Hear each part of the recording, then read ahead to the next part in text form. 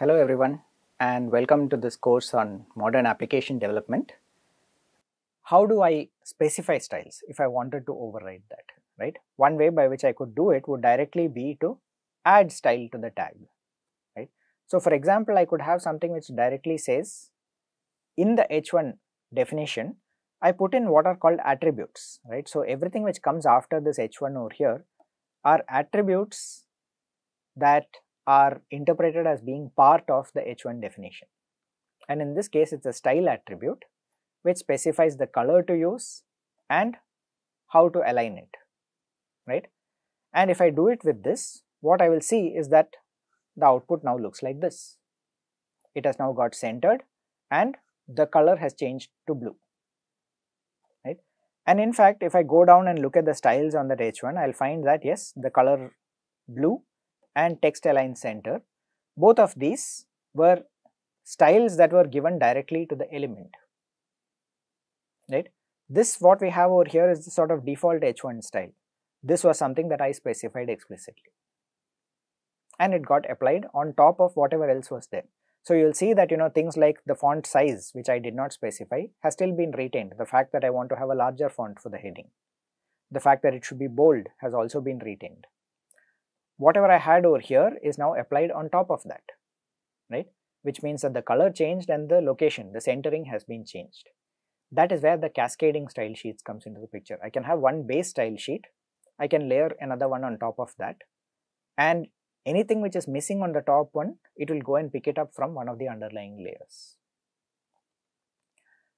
I could also do this with some kind of internal CSS, right, where essentially I would say that I have an explicit HTML tag, just like head, body, h1 and so on, which defines a region which contains CSS styles. So what are these styles? The styles basically say what the body color should look like, right, the body background color, and it also shows how the h1, the first level heading, should be displayed, right? Now you will notice that inside this style/style, right, this part is HTML. Everything else inside it is not really HTML. It doesn't follow these angle brackets to define things. It uses its own thing with these curly braces, right? It also has like some other way by which the body is defined in a certain way, h1 is defined in a certain way. It still seems to have some concept of tags and attributes and so on, right? What finally comes out as a result of this will be something like this, right? You can see over here that I specified the background color should be linen color and the h1 color should be maroon. Yes, that has happened over here. Similarly, the margin on the left hand side should be 40 pixels. It's not centered. So yes, it has left about 40 pixels on the left hand side before display, right? And you can see all of those things also showing up down here, okay? So in other words, by having this thing inside the head, right? So where would this style/style go? It would go inside the head tag, right? Now, one good thing about having this kind of styling is it means that all h1 tags that are present in the document are now going to have their style changed at one shot. In the previous approach, I would have to go and put these attributes into each and every h1 tag. If I make a change somewhere, I have to go and manually change it everywhere. By doing this, I have changed all of them at one shot, okay? Now, the obvious next step after this is to say, okay, why have this style/style inside the HTML document? Why not make it an external file, right? And the reason behind that is by having it as one external file, I have now opened up the possibility of reuse. I now have a CSS file which is dedicated just to how pages should look, and they can be loaded into several different pages and displayed. So all of those pages get displayed the same way. This also sort of helps with regard to things like caching of files, right? The first time I hit that CSS file, I load it, but then for the next page, I don't need to load it again. I know that I already have it with me. Okay, so now with all of this, there's one further aspect of styling that is increasingly important, right? Well, it's very important nowadays, and it's not, it's only going to stay as important or become more important as time goes on, which is the fact that a large number of users are actually viewing web pages on mobiles and tablets that have smaller screens than the desktops that we are used to. In general, there are many different form factors that are in use today. The question then comes, okay, how does a page display across different form factors, and will it respond to changes? In other words, let's say I take a phone and I tilt it around into landscape mode. Does the page automatically restructure itself? Does it try to show me more information, or does it just take exactly the same information I had but just rotated by 90 degrees so that it's now visible, right? And a lot of this can be controlled through CSS styling. The HTML remains completely unchanged. The CSS styling, on the other hand, can decide how the various parts of the page get displayed and shown to you. Now, this is an example, right? I mean, I have just taken a snapshot of the web page of the Department of Electrical Engineering at IIT Madras. This was taken on a desktop computer, right? And as you can see, there's it's a fairly informative web page, right? And nice simple colors, right? Not too many dramatic colors all over the place. It just has some simple colors. This part over here very clearly shows that it's the heading, right? You have some part which is just the introduction of the department, and then you have a news section out here and something about events, right? So there's some nice structure to this page, right? It has things that are laid out appropriately. There are also some navigation tabs over here, news, opportunities, and so on, right? In other words, structurally this makes a lot of sense. You look at this page, you at one glance get a picture of where you might want to go and look for further information. Okay, so far so good. The point is, this is on a fairly large screen. What happens if I was watching it, or rather seeing this page on a smaller screen, right? Let's say an iPad in portrait mode.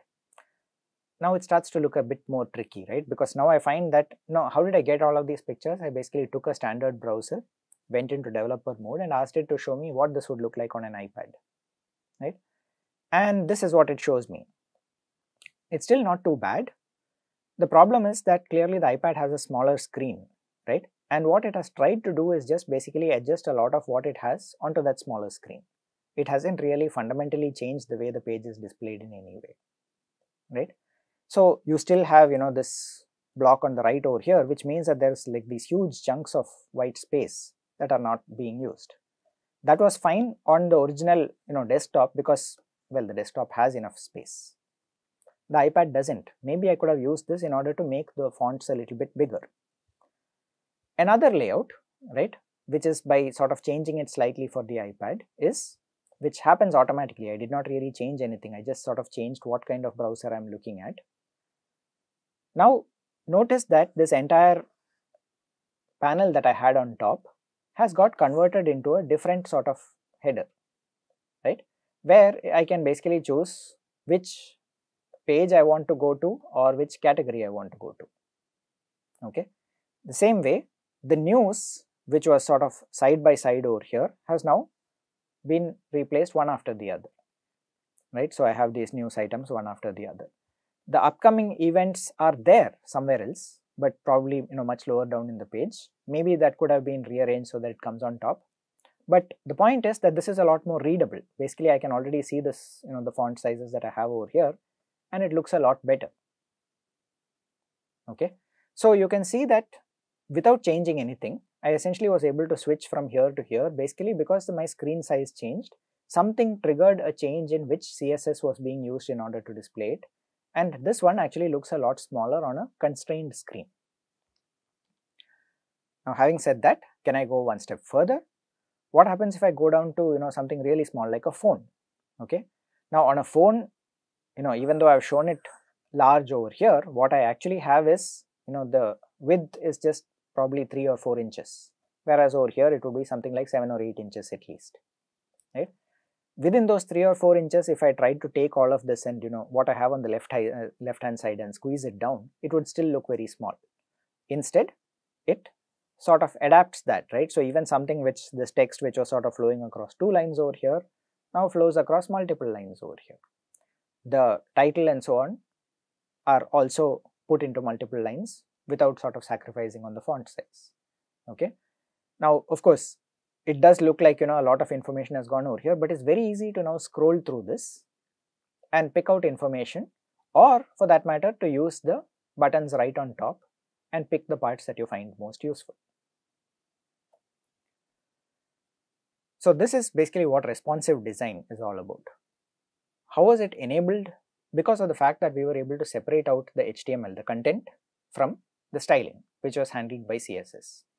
And various sort of combinations of CSS are what we use in order to basically say, okay, look, I can now just adapt to the size of the screen that I'm looking at, right?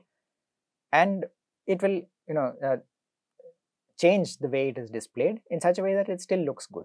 How do you decide that it looks good? Somebody has sat and sort of tried to tweak it so that, the template that you are using adapts nicely to the new screen size and still looks readable on it.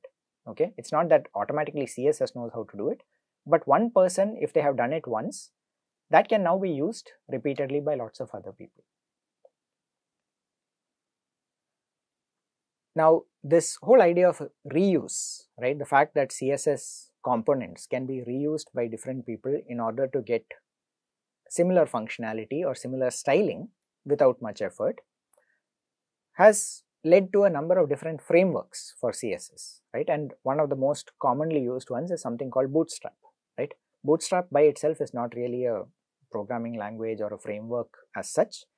It is more a framework specifically for CSS, for style sheets, right? It originated from Twitter but is widely used all over the place now. It is open source, and the nice thing about it is it defines very sort of aesthetically pleasing combinations of colors and layouts for things like buttons, tabs, navigation, the 3-line menu bar that you are probably familiar with, right?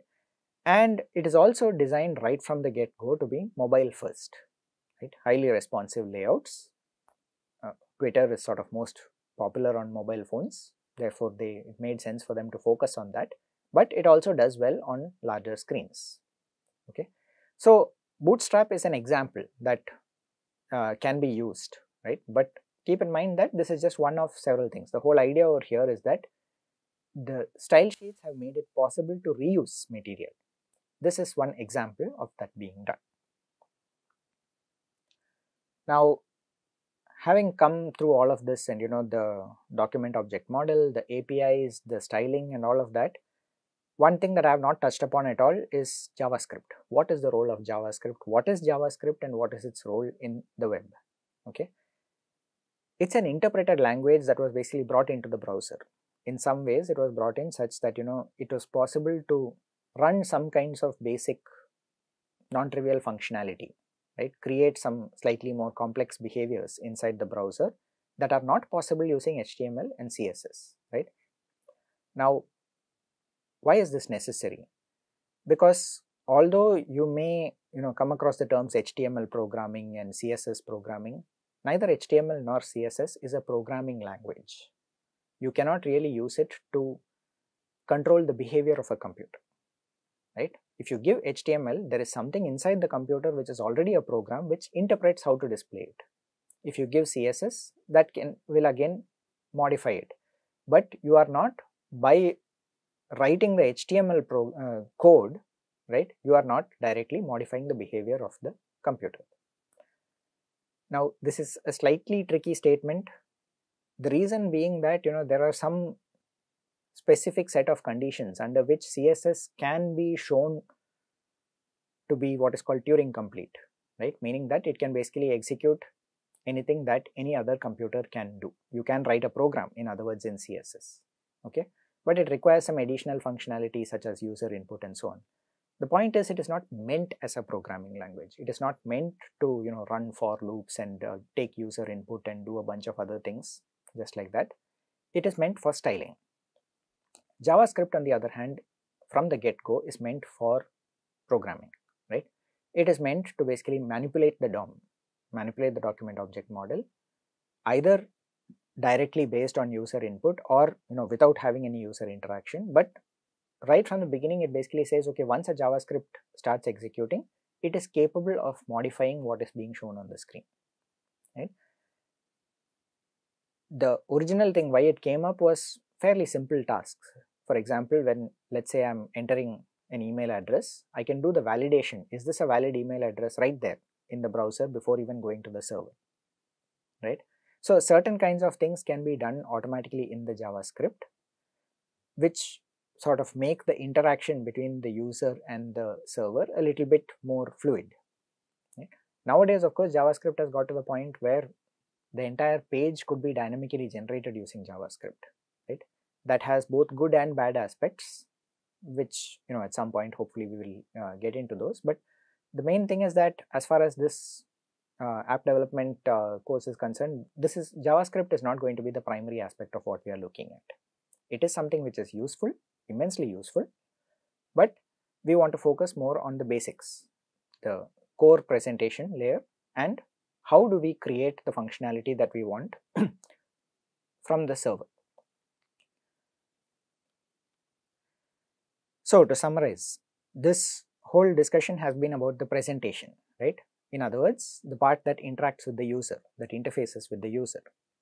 And the main core idea that we wanted to bring out over here is this business of separating content from style.